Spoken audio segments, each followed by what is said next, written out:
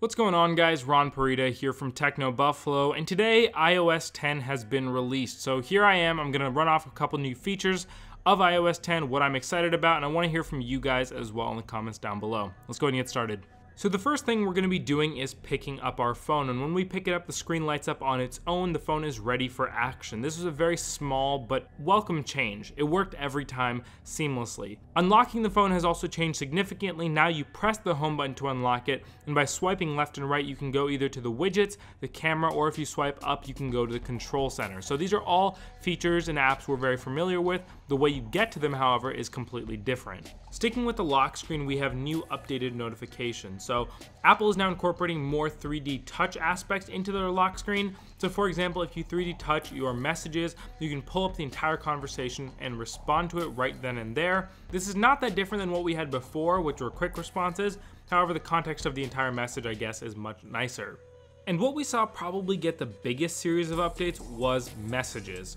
Already built into iMessage, we're now going to be seeing link previews, which is incredibly welcome. And we'll also be seeing things like handwriting support and digital touch, which are all coming from the Apple Watch. So now iMessage has its own app store, an app store of an app store, or an app store of an app rather.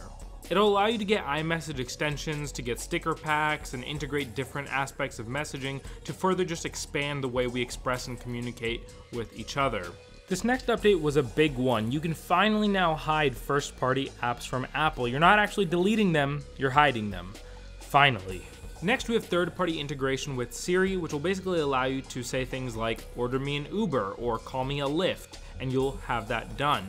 Control Center has also seen an update, although I'm not sure if it's the greatest update. The big thing for me was they've moved the music player over now to its own card, so you have to swipe another time other than just up before you can get to your music player.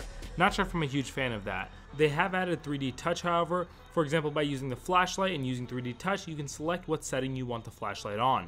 And so that's pretty much it for this video, guys. There are a ton of other features in iOS 10 that we did not get to cover. These are simply the ones we were most excited about. But let me know in the comments down below which ones you are excited about and which ones you are looking forward to. Give us a thumbs up if you liked this video. We really appreciate it, and I'll see you guys in the next one. Thanks for watching.